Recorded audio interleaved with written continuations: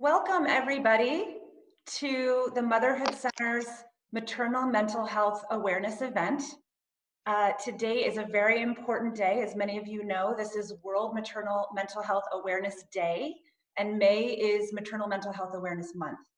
My name is Paige Bellenbaum, and I'm the founding director of the Motherhood Center, and I'm joined by CEO and medical director and co-founder, Dr. Catherine Birndorf.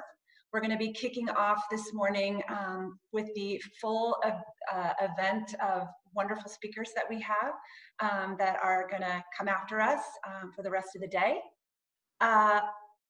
It's amazing the outpouring of interest that has come because of this event.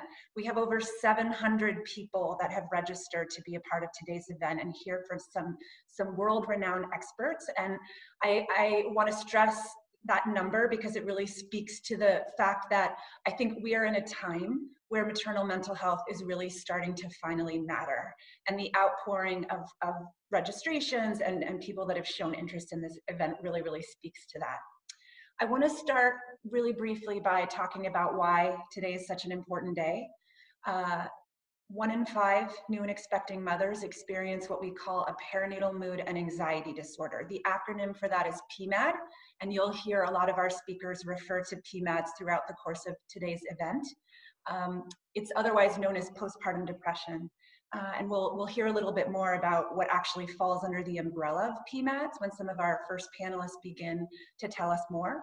1 in 5 women experience a PMAD. And for those of us who do this work, we know it's actually more like 1 in 3, especially right now in the time of coronavirus. The amount of calls and inquiries and support requests that we've been getting at the Motherhood Center and other clinical facilities around the world that specialize in treating PMADs has gone up exponentially because this is a very vulnerable time, especially for new and expecting mothers.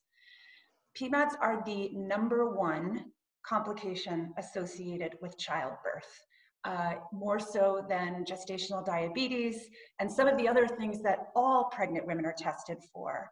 PMADs are the #1 complication.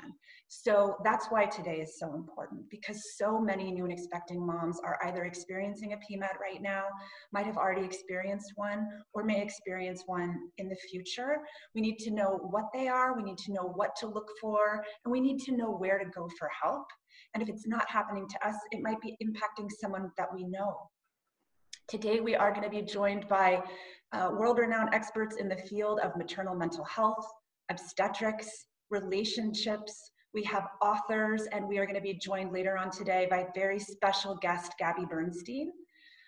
A few minutes about my journey and why I came to this work. I am a survivor of severe postpartum depression and anxiety myself. 13 years ago when my son was born, I had the most debilitating depression of my life, and I consider myself very lucky to be here today. I was able to get connected to treatment and help.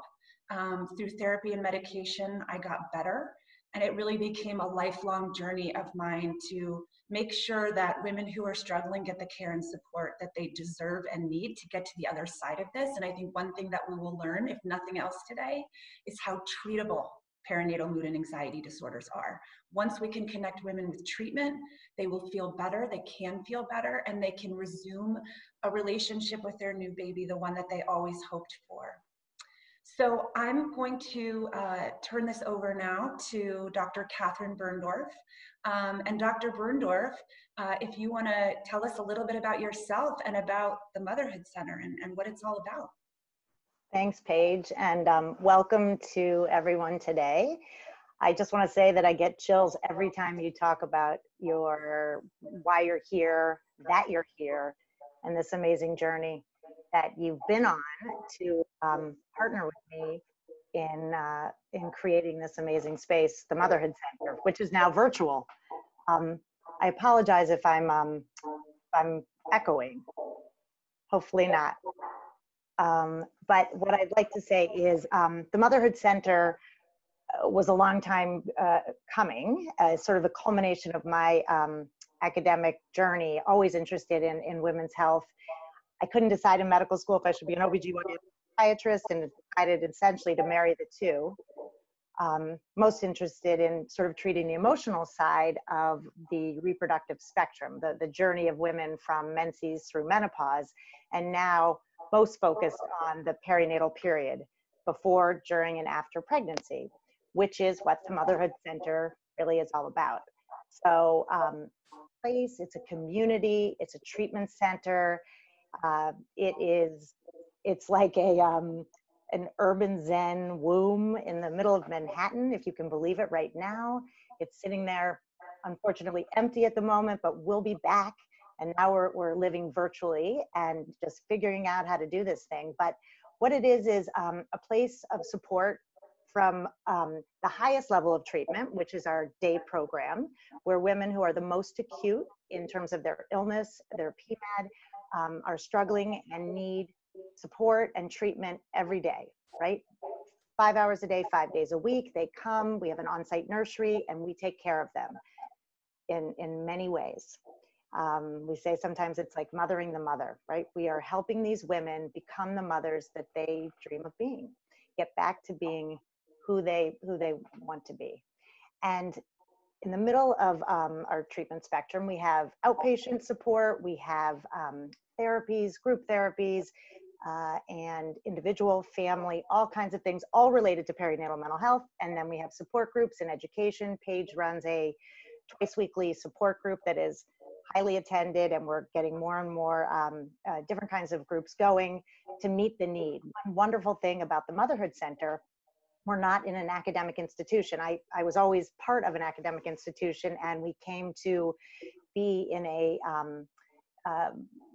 non-academic, non-hospital space so that we could create this warm environment. And I think it's really been a fun, exciting project that has turned into something, it's become something unbelievable. And you're going to hear from a lot of people today who have been there, and you're going to hear from a lot of people today, especially in this first panel, who literally paved the way, who are my mentors and friends and colleagues now, who created this field of both support and treatment, and did the research towards understanding this better. And they really represent the pillars of what is the Motherhood Center today, and I am forever grateful. So with that, Paige, I'll turn it back to you. And thank you, Dr. Birndorf. So I want to just go over a couple of ground rules first, just so that everybody's clear on how today is going to flow. We have 3 panels. After the first 2 panels, we will be joined by Gabby Bernstein at around 12:20, and she'll be with us until about 12:45. I just wanted to let people know that if you do have a question, we're on the webinar function of Zoom. And so there's 2 functions at the bottom. There's chat and there's Q&A. If you do have a question for one of the panelists, please use the Q&A question or the Q&A function. We will do our best to get to every question. I can't guarantee we will be able to get to every question, because if 700 people ask a question, it's gonna be hard to field them all. But we are committed to getting your questions answered. So if you don't have your question answered, please feel free to message us on Instagram, to call, to send us an email, and we're happy to get back to you with a response.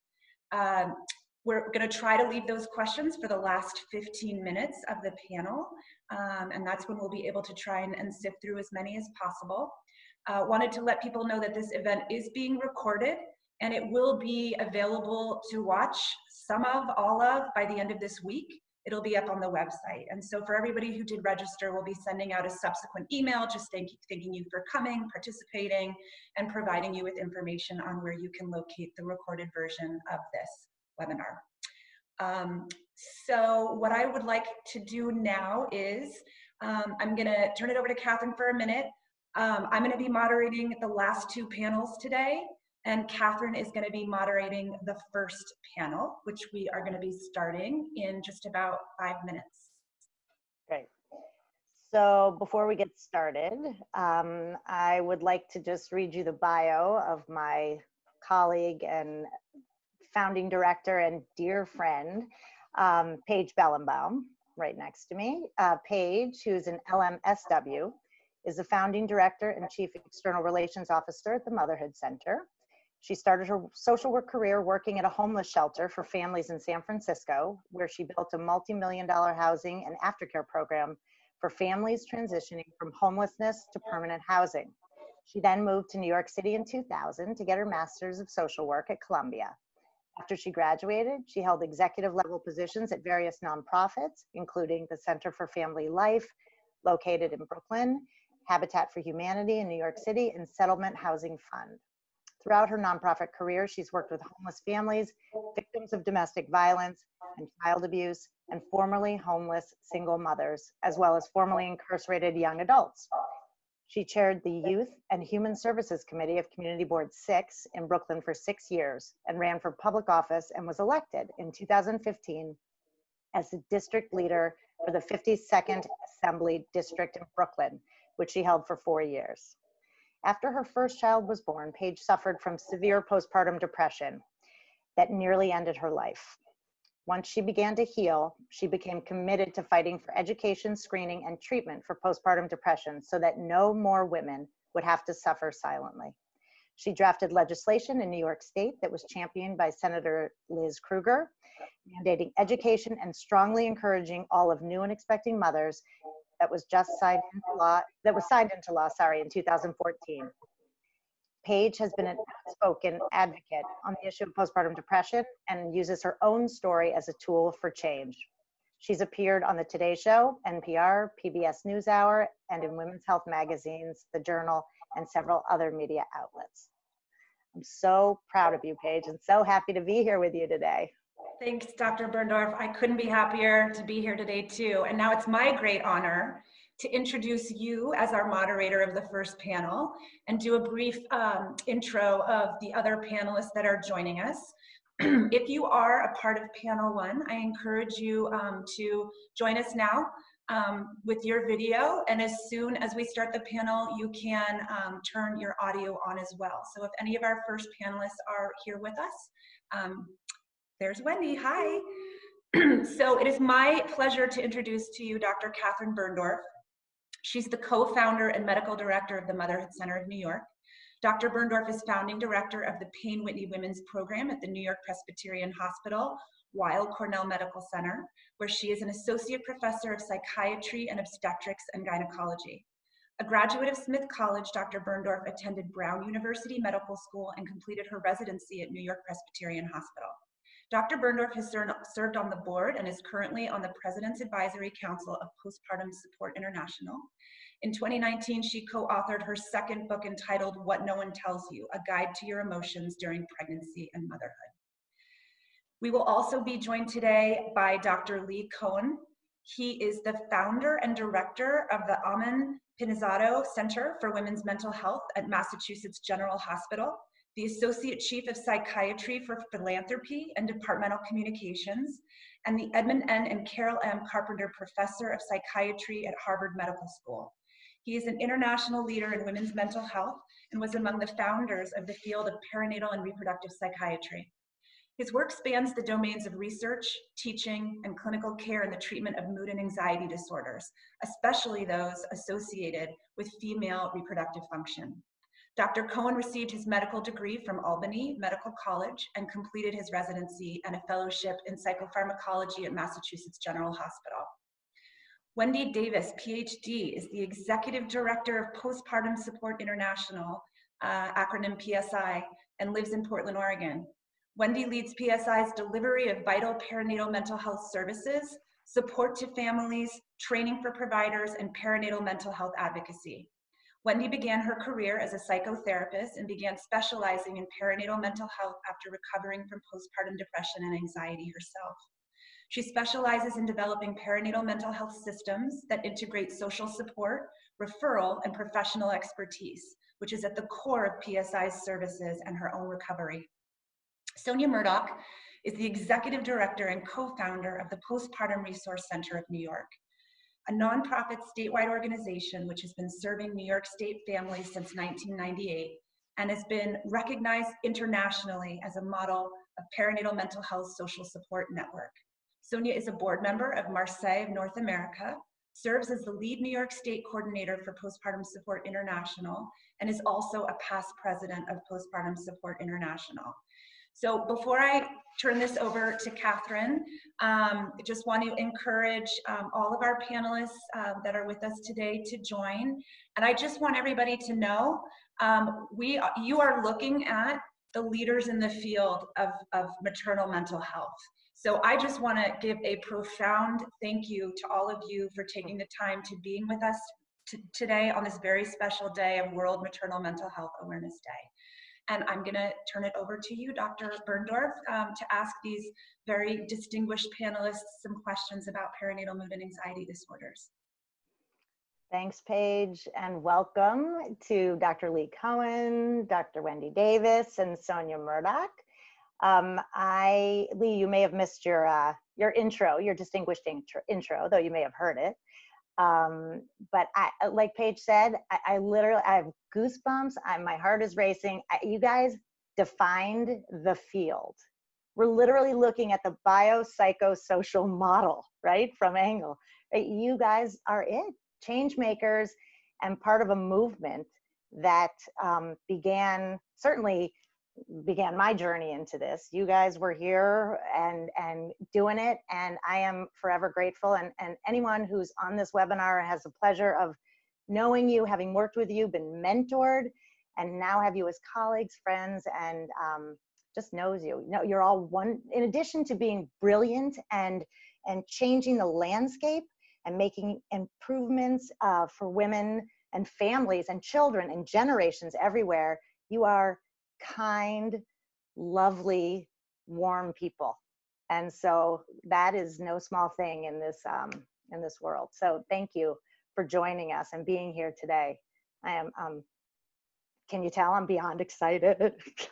You gotta calm down. Okay, so thank you for being here. And you know, this is, we have questions, and I'm gonna throw some things out, but I would really love, just given who you are in this field, if you could talk a little bit about your journeys. And so I have you first here, Lee, but I would love if you could sort of, in your journey, sort of weave in the biological piece, Wendy, the psychological piece, Sonia, the social piece, but like, who are you? How did you get here? And tell us a little bit about your journey into perinatal, or for you, reproductive and perinatal mental health, Lee.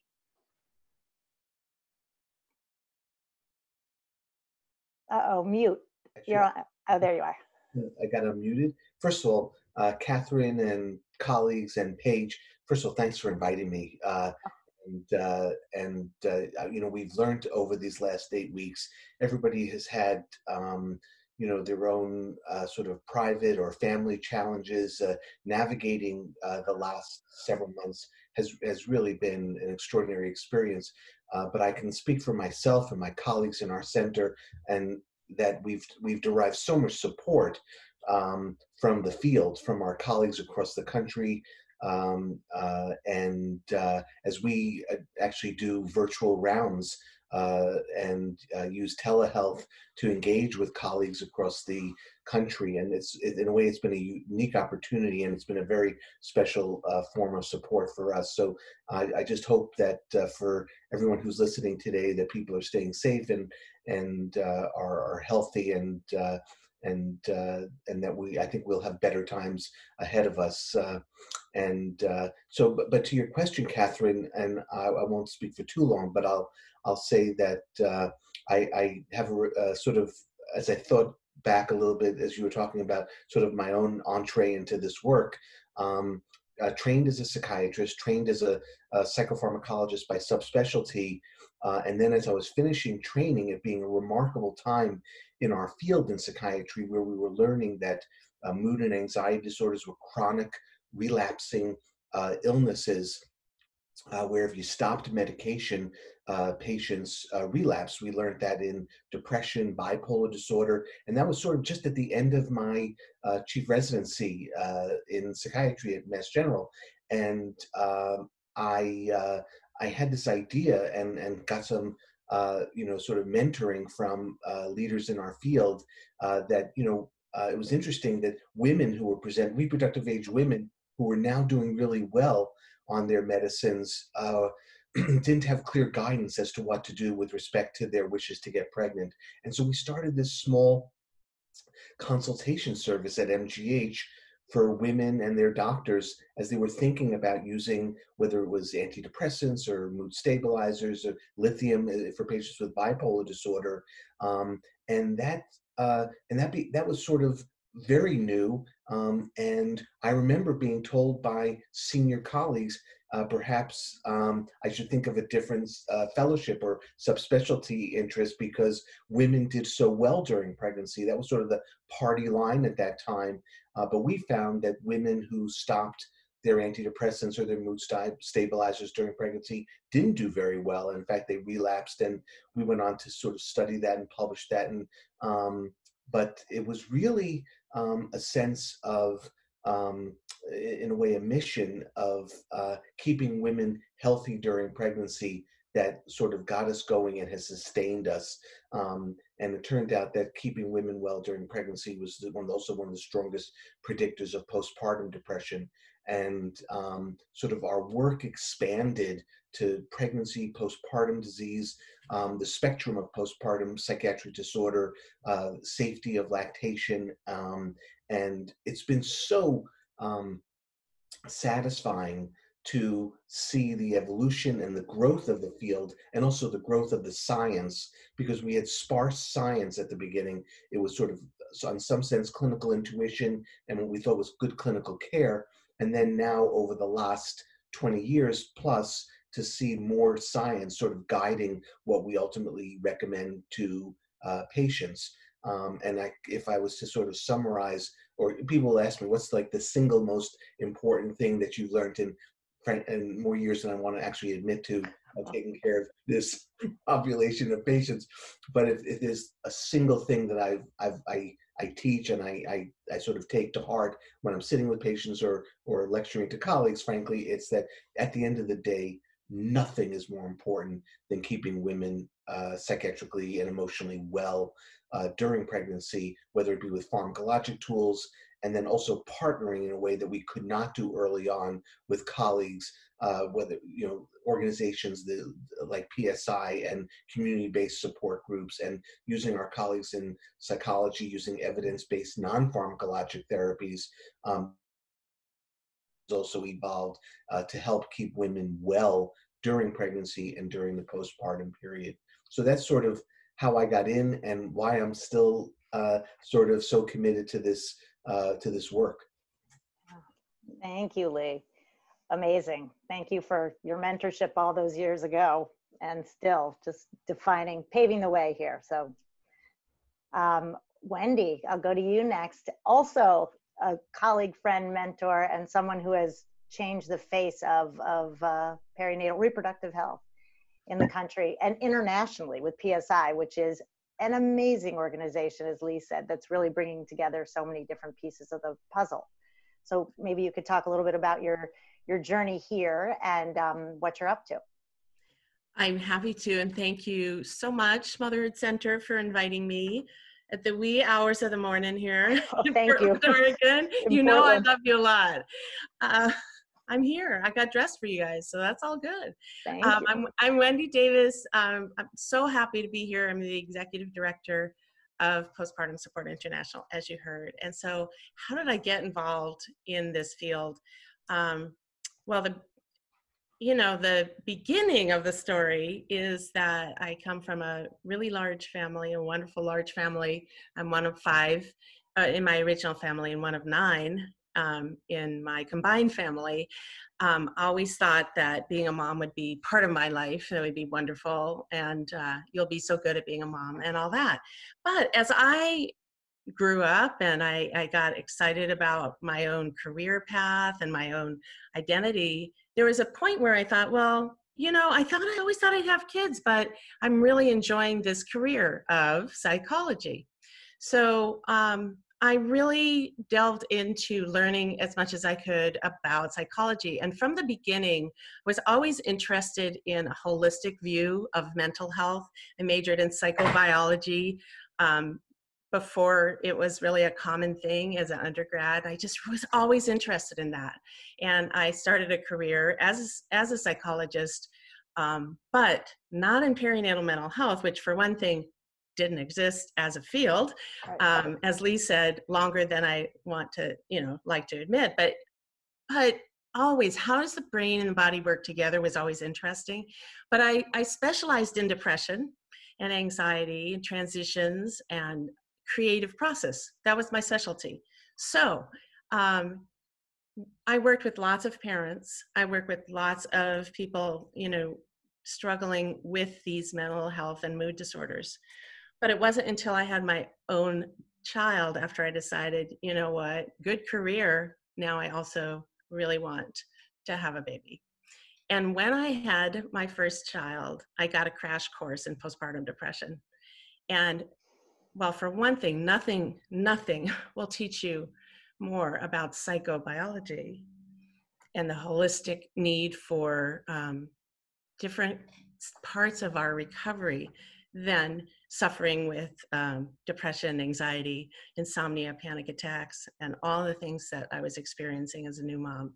And despite being a specialist, working for years with depression, anxiety, and panic attacks, insomnia, like I worked with all that. This is what was so profound and changed my life, changed the course of my career, and fuels everything I do now, is that when I was depressed, I didn't recognize it as depression. The power of that and the impact of understanding, if I, as a specialist who really kind of love to think about how to help people and how I wasn't afraid of depression, anxiety, either in myself, which I had had before, or in my clients, how did I, once I became a mother and was having all the same symptoms, never even recognized it as depression? That's because of the impact, not just of the symptoms of depression where your thoughts are skewed and you feel helpless and hopeless, but the profound impact and stigma of having these symptoms when you have a baby, when everyone has told you your whole life, you will be such a good mom. And then when it happens, not even recognizing, as I always say, like being a meteorologist, landing in the middle of a hurricane and not recognizing what it was. Wow. And because of those symptoms and blaming myself, now I know at the core of my recovery and the core of what PSI does is that we have to address the shame and embarrassment and fear that women and men feel in pregnancy and postpartum mood disorders and post-loss.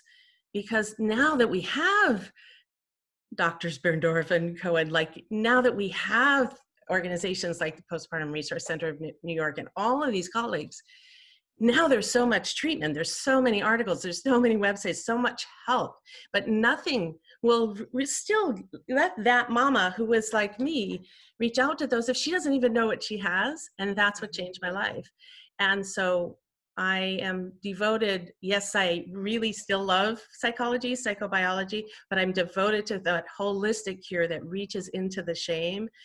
And that was my life-saving path to recognize this is not about love and whether I love my baby. This is about health and mental health.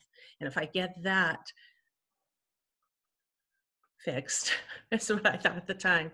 If I relieve those symptoms, I know that I might get through this. Never did I imagine that I would be here a couple years later.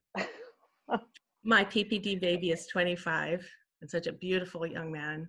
And my not PPD second child is 22 and a beautiful young woman. And never did I imagine I'd be up at 7:30 in Portland time to be here on this amazing experience with you guys. Oh, thank you, Wendy. That's a powerful story, and I think echoes that of many. Paige was saying, you know, she's a social worker as well. It's remarkable how well trained you can be in the field and not recognize what's happening for you personally. I hear this over and over again, and to your point, and when Lee started, you know, the science of this, and organizations like PSI and the Resource Center of New York were just getting started. I mean, no one was talking about it. This was taboo. This was shameful. This still is shameful. The reason we're having this today is to help defeat the stigma and decrease the shame. But I mean, this is going to be the theme throughout, because why it still exists, you know, we can talk about. But for a moment. Sonia, could you tell us your story and how you come to be a leader in this field? Sure. Thank you. Thank you so much. Can you hear me okay? Yep. Okay. Wanted to make sure. This is such a special occasion, and a huge thank you to Dr. Birndorf and Paige and to the Motherhood Center to be having such an important event today for maternal mental health awareness, and internationally the importance of sharing this information. I came to this very unexpectedly, and it's almost a surreal experience being with you all here today and on a panel here with Dr. Cohen and with Wendy Davis.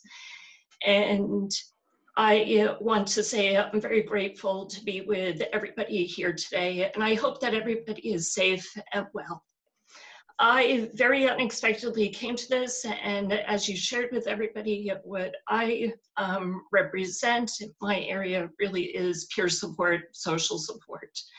And when my sister and brother-in-law were expecting their first baby, this is when this was the first baby in a new generation. So everybody was so super excited.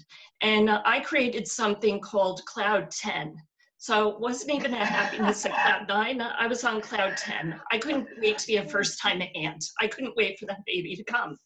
So here it was, my very sweet niece was born, and we were all so, so excited. That 3 weeks was probably one of the happiest time frames in my whole family's life.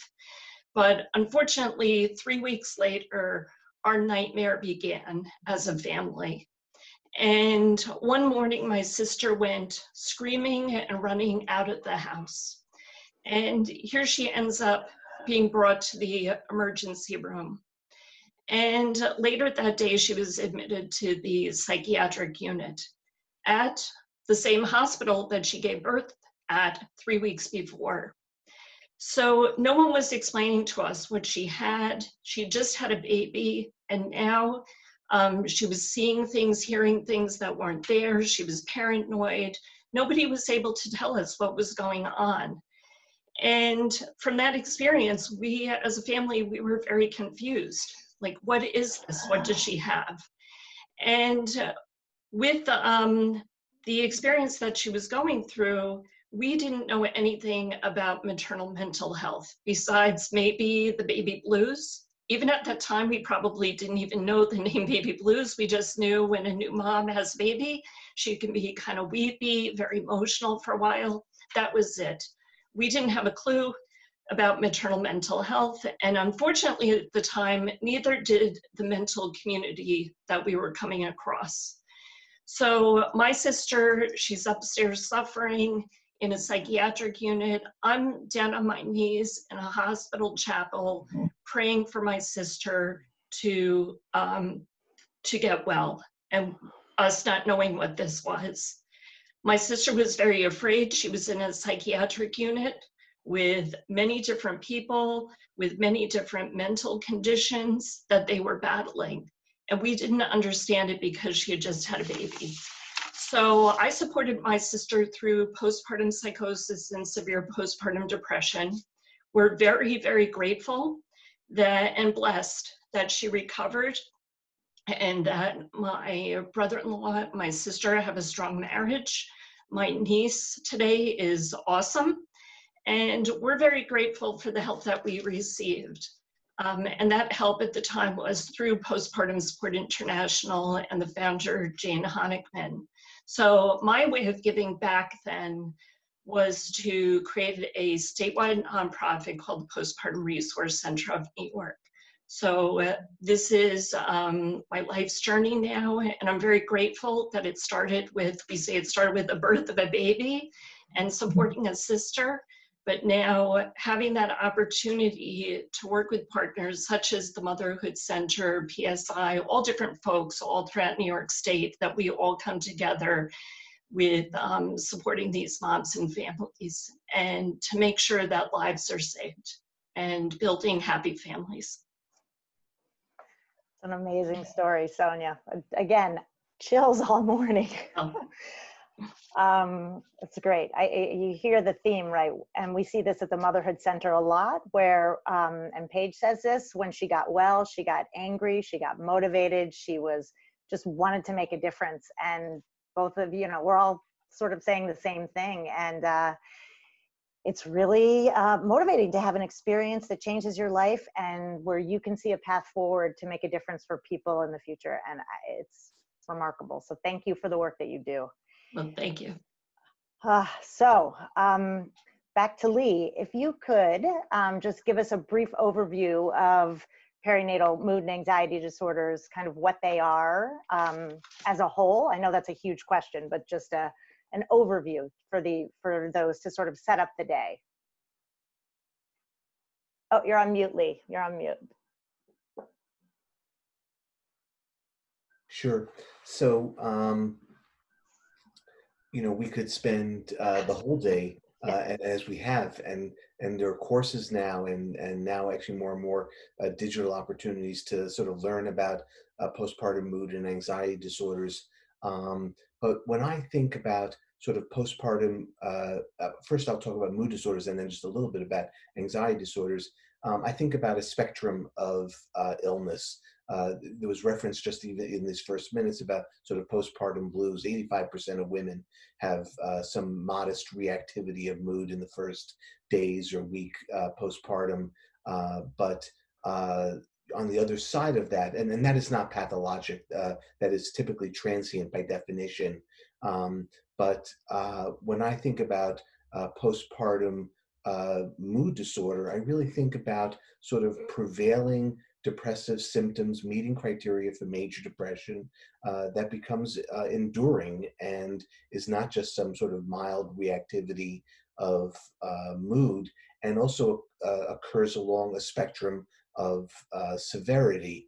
I think that earlier on, and frankly, it's because of work that Sonia's done and Wendy's done, and also lay organizations, and also efforts to decrease stigma, that patients across a severity of symptoms are more and more recognized and getting a spectrum of treatments.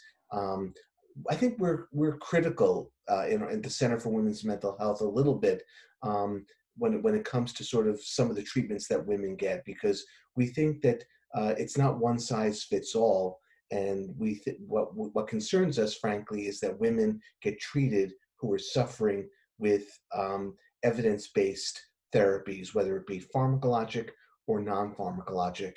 And although certainly the bulk of my research and my clinical work has been in navigating safely, for example, depression during pregnancy and its treatment, some of our even more recent, over the last decade, our work has been in non-pharmacologic therapies, whether it be cognitive behavioral therapy or other treatments that have been shown to be efficacious for the treatment of postpartum depression. And then, actually, as Sonia mentioned, we're very interested in, although it may not be as common, obviously, in postpartum psychosis, because postpartum psychosis is the most serious form of postpartum mood disorder or postpartum psychiatric illness in terms of affective disorder, mood disorder, and really requires expeditious treatment, almost unequivocally in a hospital, and where so that we keep moms safe and we keep babies safe. And we are, I can almost never think of a situation where I've been involved with a patient with postpartum psychosis who doesn't get hospitalized. And one thing I've learned by my participation in the postpartum psychosis task force that really is under the aegis of PSI has been how, and Sonia dovetails a little bit with your comment, that how alone women can feel in the community. And we've seen this now across America, because the experience of even our colleagues out in the field managing postpartum psychosis, and then how to counsel those women on the other side of an acute episode in terms of longer term treatments. It's one of our sort of newer areas of interest as we set up the MGH Postpartum Psychosis Project, to sort of work with women and work with our colleagues to enhance people's ability to manage women with what we consider to be the most serious form of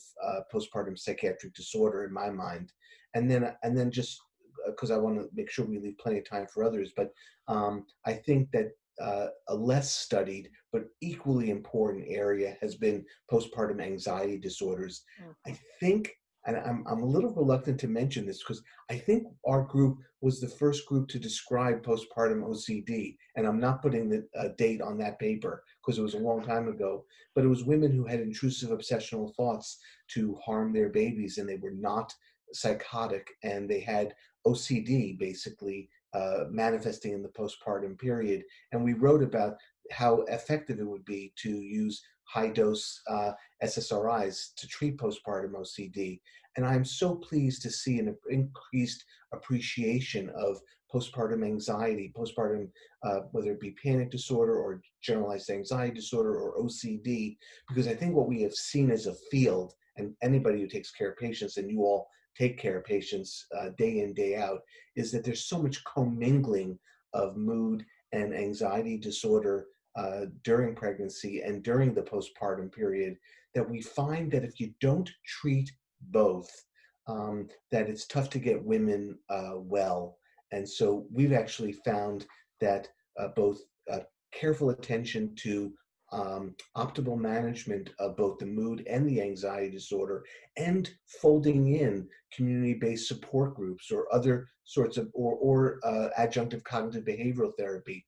I am excited today practicing because we have more tools. They're community-based tools. They're tools that our psychology colleagues have, which are evidence-based. And frankly, a refined algorithm in terms of how to safely use medicine. I'm inspired today because I think we have more tools to get women well who are suffering from postpartum mood and anxiety disorders. Great. And I would just add, it's funny you say postpartum. I've been training myself to say perinatal, because it's what I've found, and I don't know if you guys find this as well up in Boston, that postpartum, sometimes people exclude themselves, right? They'll be like, I'm pregnant. Can I be having a postpartum episode? And it's funny, I often say, like, you're actually having it already. So if we treat you in pregnancy, you're not going to have it after pregnancy, right?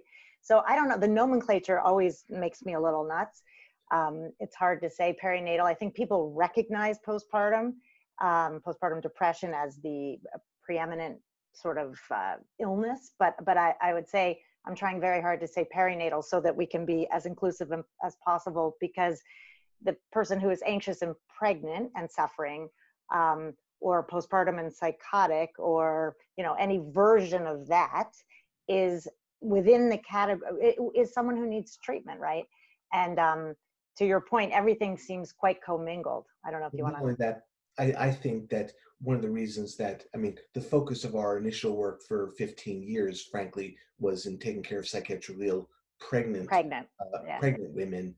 And one of the reasons I think it's, with several reasons why it's so critical to be managing psychiatric disorder during pregnancy, is that nothing predicts postpartum psychiatric disorder more than the presence of illness during pregnancy. And one of the reasons I think it poses a particular challenge is because obviously the concerns about reproductive safety of medications, which now we have tremendous amounts of information about. It's not like we know everything, but we know a lot more than we did.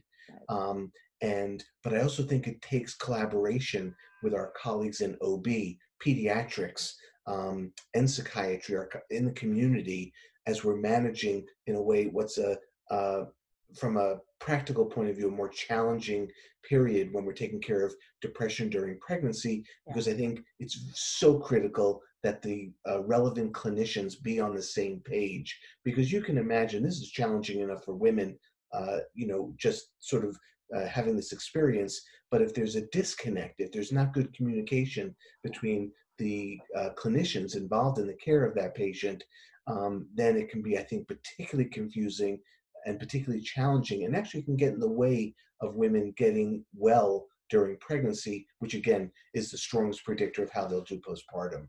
Well, it brings up a really interesting point that often when women are pregnant, they are told one thing by an OB and another thing by a psychiatrist or a support network that's saying you need help, and it might include medication, right? And then there's the conundrum, who do I listen to? Who do I trust? And I find, to your point, when we're collaborating, as this panel shows, it's so much, it's better for everyone. And I think, looks like you want to say something, but yeah, collaboration is so essential. And I think treatment during pregnancy is, to me, that's how I think of you as, you know, the medicine. I send everybody up to your Mass General site, which is so incredibly informative, both for clinicians and for patients and families, to get the latest in terms of your the blogs on sort of what's the latest with Prozac in pregnancy, what's the safest medication, you know, for that person. You know, it's just, you're doing a tremendous job to help defeat that stigma in pregnancy and educate colleagues of all sorts about treatment. And I'd be curious what Wendy and Sonia feel. You know, we have so many patients, you know, in an internet age who go to various resources. And as you know, in a way, the reliability or accuracy of those resources is so variable. And so, Wendy, when I send somebody to the PSI website, I have a high level of confidence because I know how you curate the material on PSI. When Ruta Nonax, who's our editor-in-chief of womensmentalhealth.org, posts something on womensmentalhealth.org, we know about the quality and the rigor of her evaluation of what's going on the website. I think it's very challenging for patients, it goes to Catherine's point, who are navigating sort of what they should be doing, and yet, in a way, sort of the good news is that they're out there in the community, they're engaging with others, but folks are sometimes accessing information resources that, you know, really only may be partially accurate. For sure. And I would turn that to you, Wendy. You know, what do you suggest, and how do people use PSI? Can you tell us a little bit more about it and some of the resources and that patients and families can find? Absolutely, sure. Thank you. I'm really enjoying this conversation. And Postpartum Support International, PSI, is at its core, was founded by Jane Honigman in California, and at its core was developed as a place both to provide social support to people who need help, assistance, and comfort, you know, in pregnancy and postpartum mental health distress. So none of that includes a diagnosis, right? And I just want to say that first, because I think it's really important to this whole question, both about treatment, about prevalence, which we'll talk about and you'll talk about all day, and about recovery, is that a diagnosis is a really important part of this field, but it isn't where we start as families, as women, and as providers.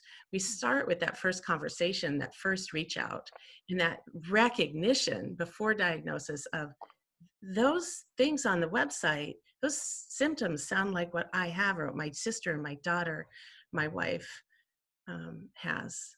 And so what PSI does is to provide social support to families through lots of services at no cost to families.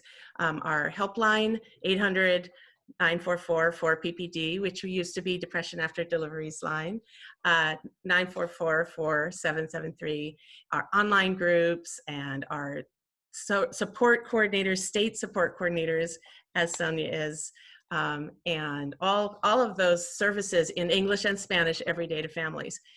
That is at the core of PSI, is really having those services and delivery to reach families like that, pregnant and postpartum and post-pregnancy and infant loss. So it's important to know that, as you said, Catherine, really, as we've developed to understand that pregnancy is just as important at the time to reach and to support and to help women and their families as the postpartum period. But as we developed, as PSI developed, realized we have to start training people. So we have places to send the mamas and the daddies to. So then we started developing more services for providers. So that's the second thing that PSI does, is train providers providers, everything from social support providers that Sonia and I both are in our hearts, like that will always be part of us, to childbirth professionals, to psychotherapists, psychologists, psychiatrists, and more recently in the last 3 or 4 years, really starting to focus in now on training frontline providers, medical primary care providers, and we're all so excited about finally, it feels like finally we're starting to collaborate with what we've all known from the beginning, which is integrating mental health treatment with social support and primary care is what's going to move us forward. So PSI does curate what we have on our website.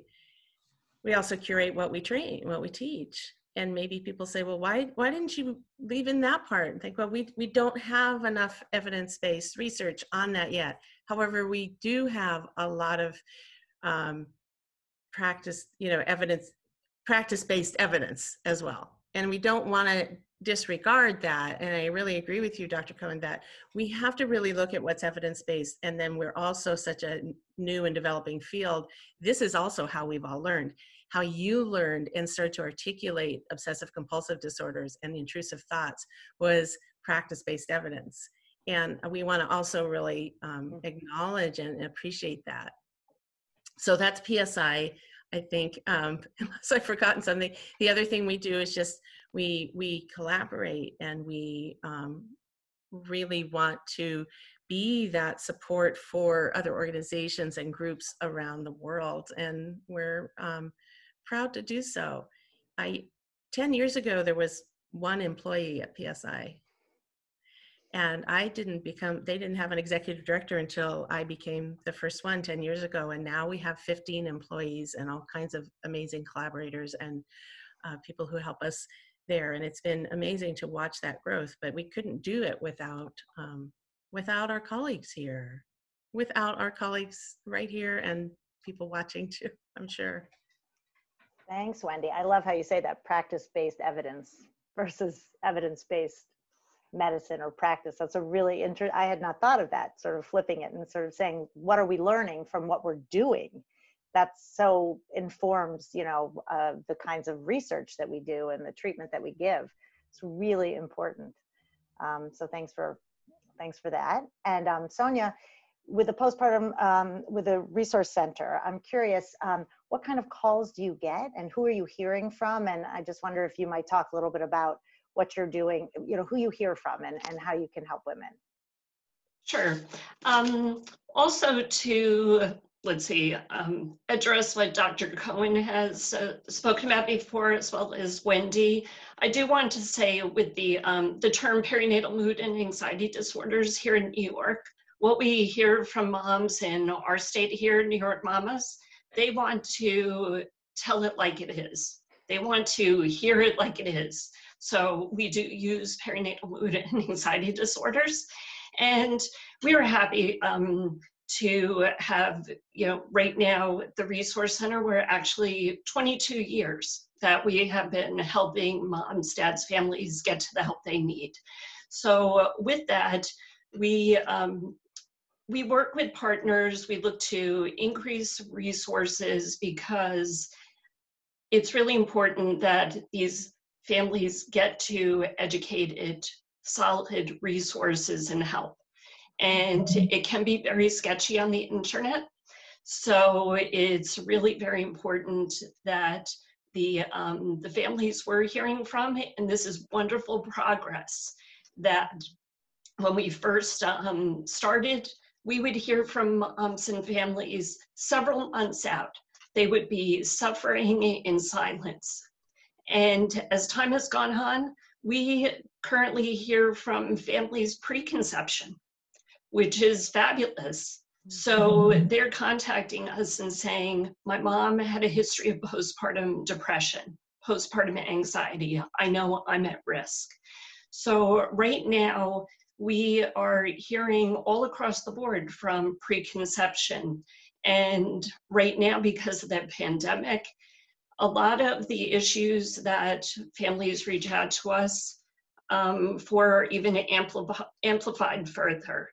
So we are getting calls as well as online contact reaching out to us because due to COVID-19, we expanded our services to 7 days a week for the past several weeks. So we are hearing from pregnant women, birthing persons who are terrified, and they are afraid of what kind of support can they have at the hospital. Can they have that doula support there for them?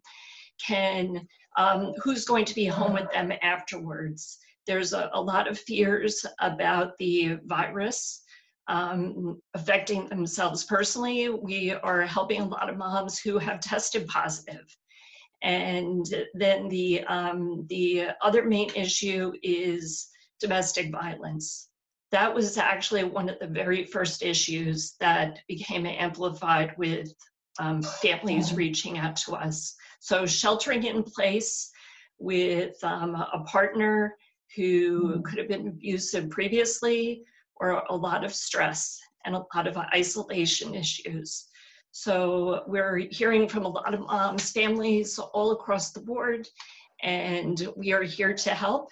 And what's really most important is that families in New York State know that there is help and hope available to them. Thank you, Sonia. It's really, you bring up an important point, which is that during this pandemic, everything is intensified, right? I think anxiety has ratcheted up, and there's a new baseline for all of us. There's been a lot written about sort of, even providers and frontline, healthcare professionals who are struggling to help those in need with their own mental health, right? So I wonder, Lee, if you might talk a little bit for just a minute or two about how you distinguish between the anxiety of the moment situationally, because I think a lot of people are saying, like, I can't be having a problem now with my mood or, with my pregnancy and feeling depressed or anxious or postpartum. We have a pandemic going on. So how do you distinguish? How do you understand what's happening for a patient, or how can someone understand for themselves? So it's a great question. I actually think it's the question of the day in many respects. And actually, I hope it's a good reference for folks, which is in the last few days online, if you just Google it, I did a column on reproductive psychiatry in the era of COVID, which sort of takes a number of scenarios that we could spend a lot of times reviewing about sort of what's different, how COVID has affected the sorts of clinical situations that we see in women's mental health, and particularly in perinatal psychiatry. But I wanted to answer your question, Catherine, specifically, which is that I think it breaks out three ways. First, pregnancy is associated with normative anxiety. And so and we actually typically do not see those patients, clinically, because they're going through their pregnancies and they're sort of experiencing the normal concerns, anxieties. It's developmentally appropriate given such a powerful experience in the lives of women and their partners and their families. But what we've unequivocally seen during the pandemic are women who did not have psychiatric disorders, were not identified as having an anxiety disorder, sort of given this experience and given the fears, whether it be fears of becoming ill, being proximate to somebody who is ill, concerns about what their experience will be in the hospital, delivering, switching from real-time to virtual visits, even during their OB visits. Not so much now, because it was concern, particularly in various states, about not letting partners in. That sort of has shifted and loosened, so that's not as pressing. But it's a very different, expectation than people had going into this, And so we're seeing women, to your question, who now are experiencing levels of anxiety that are reaching the proportion of actually an anxiety disorder. And so we've been very aggressive about treating those women, getting them connected with both non-pharmacologic interventions. There are so many interventions that are digitally available. And so we've been referring, there's a terrific, actually on our website, there's the MGH resource guide specifically around easy, free, easy to access interventions for both mood and anxiety. And so we're seeing women accessing those, and also sort of early on accessing resources like PSI or those types of resources that Sonia oversees. And so that's sort of part one. The other thing, which I think in my mind is most critical in the space in which I work clinically, is that we take care of hundreds and hundreds of women a year who've been seeing us. They have psychiatric disorders. They're planning to get pregnant, or they are pregnant. And in the context of the pandemic, they become either recurrently symptomatic, or they're actually relapse and they're not doing well. And we are very aggressive about treating those women and getting them well. Our goal is to get them well sort of before they're fully symptomatic, fully syndromal, because we want to keep them out of the hospital. I don't even want them. I don't want them to go, into the hospital and they have anxiety about that, understandably so. So I got asked during another webinar a couple of weeks ago, what are you doing? And I said, I just think that we're trying to use telehealth.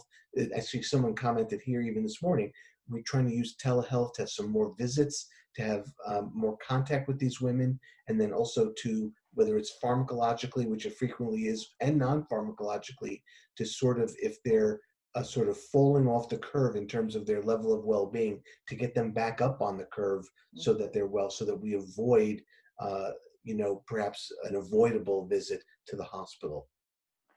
Yeah, I have found it very challenging to treat, particularly women who are, I've treated my first, milder psychosis outside the hospital because of what's happening, really, with family gathering around and kind of functioning as their own inpatient unit, because the fear of going to the hospital was so much a part of what was happening during this time. I mean, no one can go for care, right? And it's really been frightening. And I worry so much that the floodgates haven't even opened yet, that the first wave of kind of shock when this pandemic began, that nothing mattered but, coronavirus, and if you were going to be, get this illness. And we're still in that phase to an extent, right? But I think that no, people were really not seeking care. I keep talking about this article in the Times not long ago. Where did all the heart attacks go? Where did all the PMADs go? Where did all the women who were suffering? Where did all the illnesses that were happening routinely all the time go? They weren't going to the hospital. They weren't going to the ERs. They weren't going for care because it was too scary.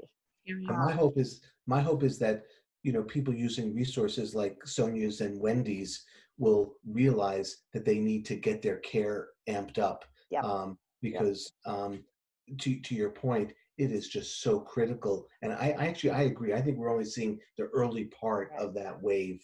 And when I'm talking about wave with respect to COVID, I'm talking about the wave of either, women who've sort of been just holding on and teetering and could in a way become much more ill. And so I think it's really important for those of us who have, in a way, who can reach those populations, to let them know that now is the time to get care. And I'm so relieved that 85% of MGH psychiatry has gone to telehealth. Yeah. So we have laid out the infrastructure as a field, not just at our hospital, for you. And certainly, Wendy, I don't know as much, Sonia, what goes on at your place, but Wendy, I know at your place, the increasing use of telehealth platforms allows us opportunities to sort of track those women so that they don't get sick.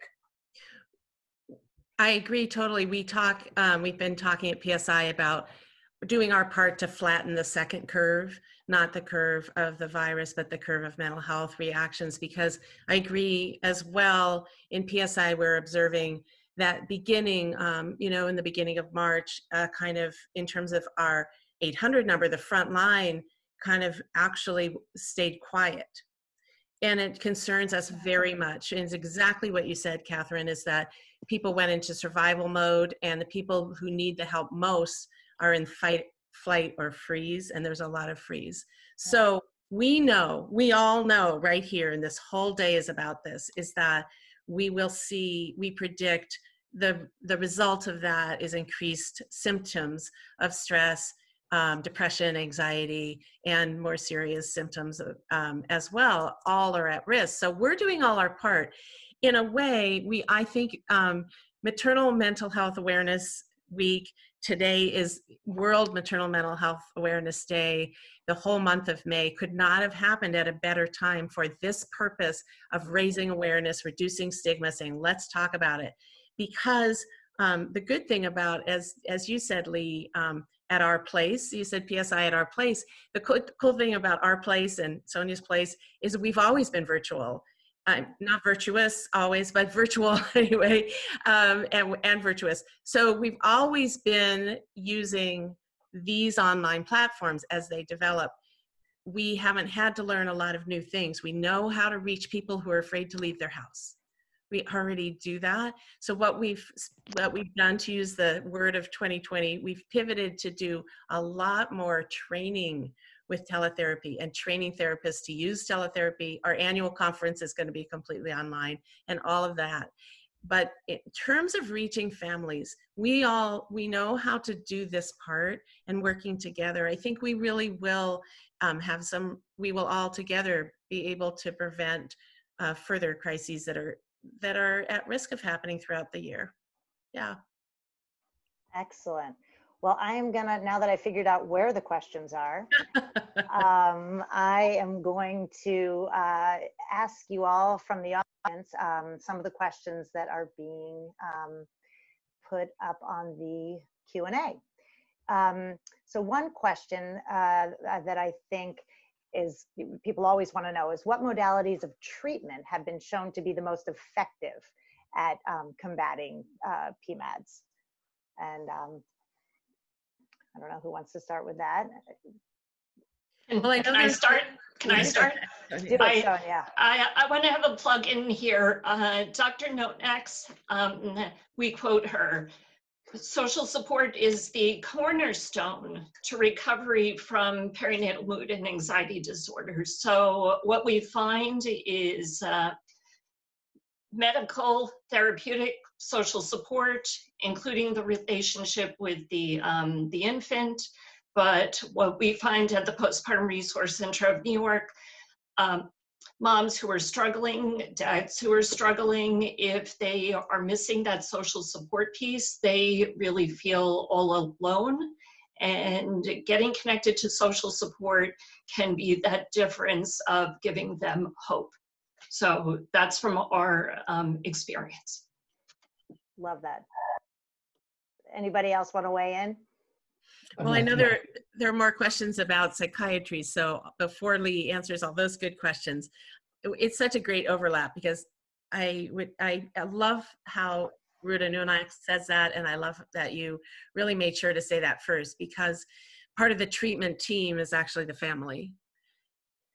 And the social support not only provides that connection, but holds their hands when they're moving into other treatments like psychotherapy and psychopharmacology, where they can call us back and say, but really, I mean, should I be feeling this on the second day? Should I go back to him?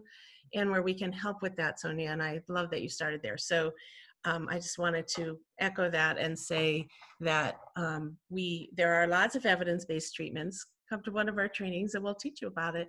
Interpersonal psychotherapy, CBT, and the important thing is to recognize that it works in conjunction with the others, but also that you can use elements of that in many different professions.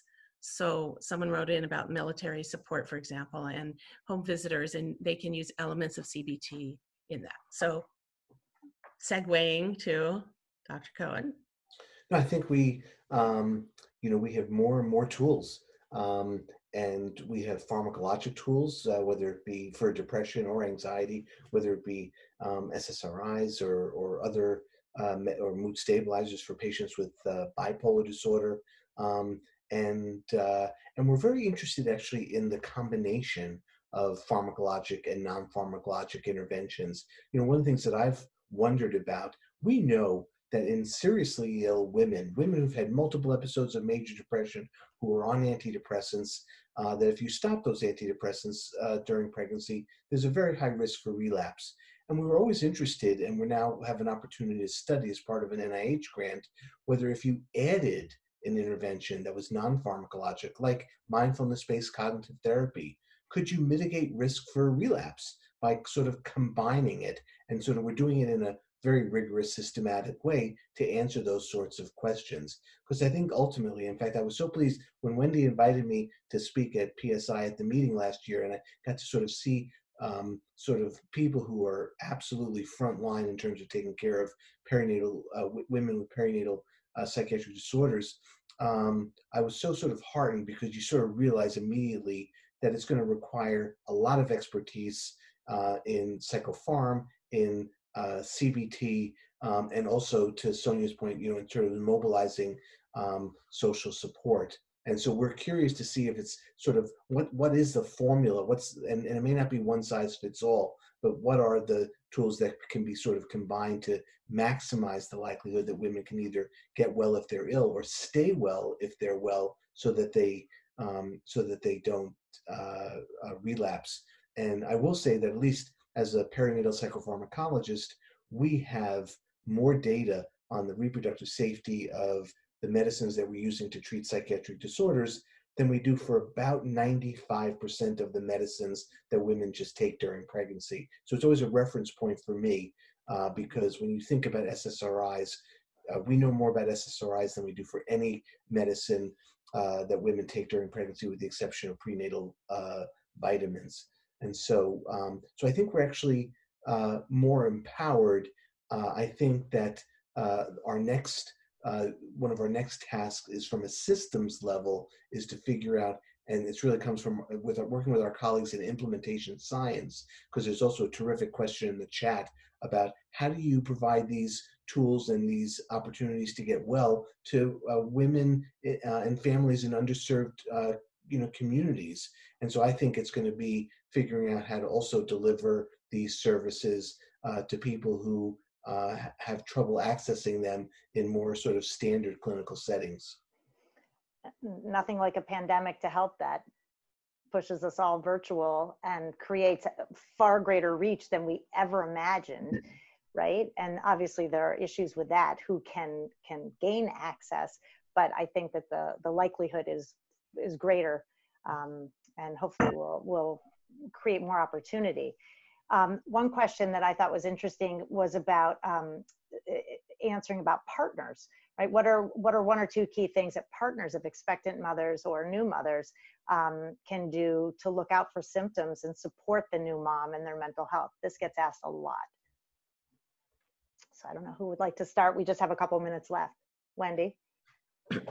Yes. First of all, remembering that not every pregnant or birthing person has a partner. Always Absolutely. That. But if partners of pregnant and postpartum people, first of all, the same thing we say to people going through it: you're not alone. It's not your fault, and also you're not the cure.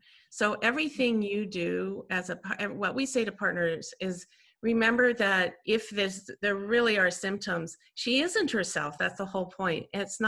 She's not trying to do this to you. It's not her fault.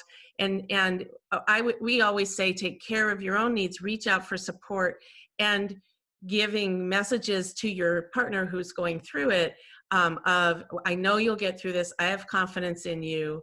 We have a whole handout on tips to help partners with, the kinds of language that we try to tell partners to do is to say, I'm here for you. We will get the help we need. And I believe in you. And then if you need a break, take a break. But also to find a way to get support for themselves. So for example, PSI has a dad's chat. We have lots of information for partners, and it's absolutely part of the treatment team. And when we do consults, Catherine, we do 1,200 new consults a year for women either planning or who are pregnant.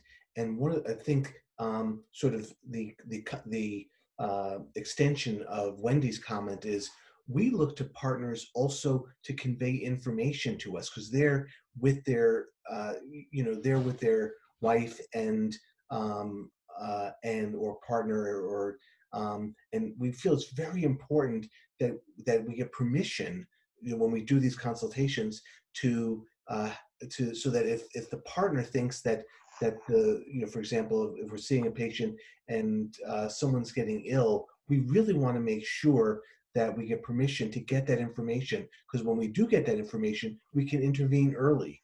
And so for me, I think that it's not only a partnership between the patient and her partner, but it's actually a partnership between the partner and us as clinicians.